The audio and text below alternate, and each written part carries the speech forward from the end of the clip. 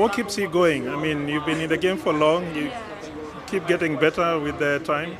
I mean, my family, my friends, my husband, my coach, and most importantly, God, because without Him, as I always say, I would not been able to be here, stand in front of you at 35.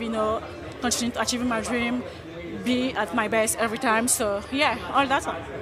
We've seen a lot of men sprinters come up from Africa. Akani now, there's Letsile, Ferdinand. What do you think about Africa, the women sprinters? I think that Africa is coming to show the world that we have the true talent in Africa. We just need to have, the proper infrastructure, the perfect training, and the help that we need. And they will see that the talent is in Africa, not anywhere else. Yeah. What are your priorities now for next year, for the next season?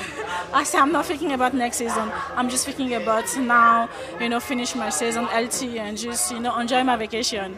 We'll see about next year. Thank you. All the best. Thank you. Bye.